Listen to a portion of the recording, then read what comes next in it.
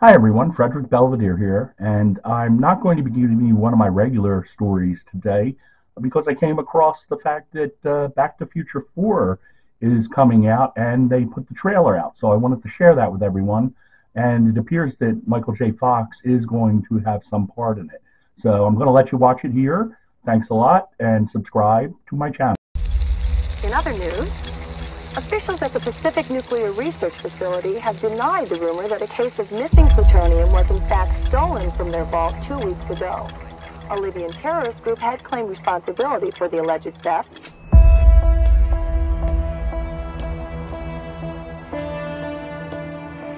You're missing the big picture here. If time travel were possible, it would be the greatest ethical and philosophical conundrum of the modern age. If you had that kind of power, what would you do? What would you change?